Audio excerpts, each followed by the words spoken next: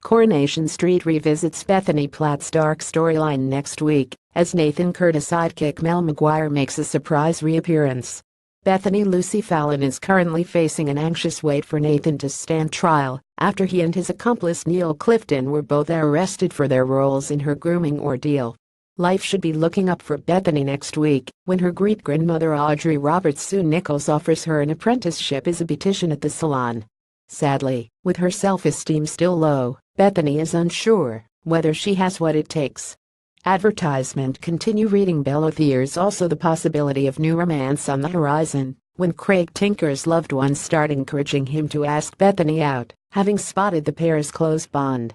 However, everything is thrown up in the air for Bethany when Mel turns up on the street and finally explains herself, revealing how she was one of Nathan's first victims.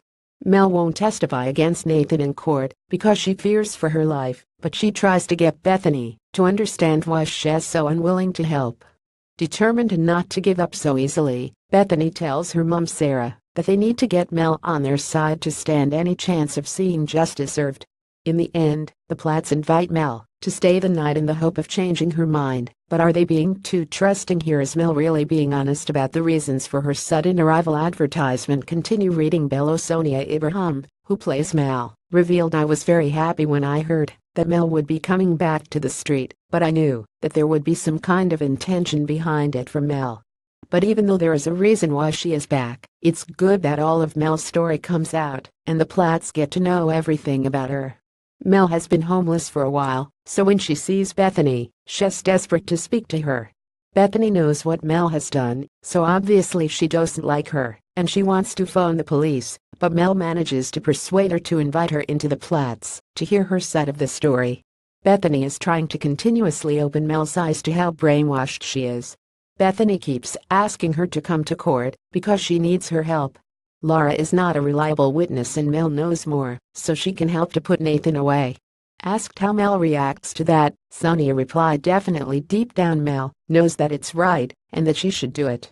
There's always the tone throw in her mind of whether she should go to court, but that little voice in her head, which is Nathan, is just niggling away at her, saying no, do what I want, do what I want." At first Bethany doesn't know what Mel has been through and tells Mel not to play the victim, so that's when Mel says she's had it worse. She says that she's taken beatings for Bethany and explains she was Nathan's first with all this stuff and it just escalated. Mel still thinks that she's his one true love. She's been through a lot more than anyone realizes. Coronation Street airs these scenes on Wednesday, September 27th at 7:30 p.m. and 8:30 p.m. on itv.for. More information on the National Society for the Prevention of Cruelty to Children and how they can help you or someone who you know is in need, please click here. Rape Crisis. England and Wales works towards the elimination of sexual violence. If you have been affected by the issues raised in Bethany's storyline, you can access more information on their website or by calling the National Rape Crisis Helpline on 0808 800 299 99.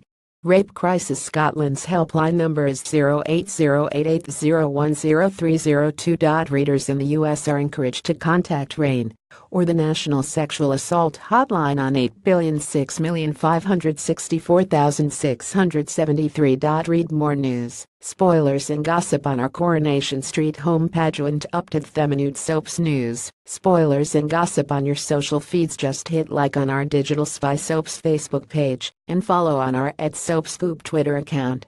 Digital Spy Soap Scoop video. Hit play below for all the latest Coronation Street gossip, as Maria tries to ruin Eva's wedding day and Michelle's stalker is exposed.